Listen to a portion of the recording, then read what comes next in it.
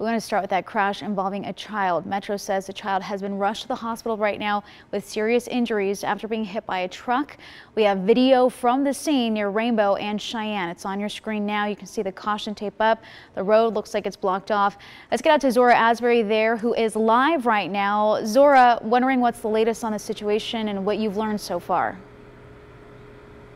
Well, Kalina, the roadway is still blocked off this morning here at Rainbow and Peak. Let's go ahead and take a look here at Live Drive to get a zoom into the crash scene here that's involving a bicycle that involved a child. Now, we can only assume, we do not have confirmation on whether that child was headed to school, but it did happen in the early morning hours this morning, just before 7 o'clock a.m. Now, the identity of that child right now is unknown, but what we do know is that child was transported to UMC Trauma with critical injuries, and the driver of the vehicle, who was also involved, has remained at the scene for most of the morning.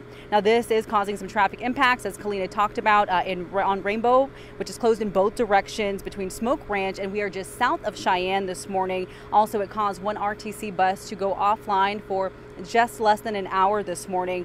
LVMPD has also confirmed that fatal detail has been called out, although the child has only sustained critical injuries and has not been determined fatal. They are still investigating out here. So once again, we are hoping to learn more information about this crash scene. We are working to find out the very latest details, and we'll bring it to you here on 13 Action News. Back to you. All right, Zora, hopefully that little child is okay.